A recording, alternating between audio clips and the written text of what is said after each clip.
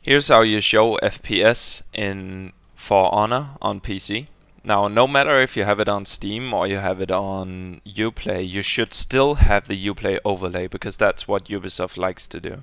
So press Shift F2, and once you press that, you will have this overlay up. Just go to Settings in the left-hand side, and then press on Display FPS Counter in game.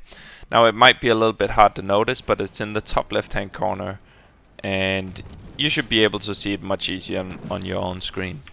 Now, if you for some reason don't have the Uplay overlay on your Steam, all you want to do is get out to Steam. I'm going to minimize here, right there.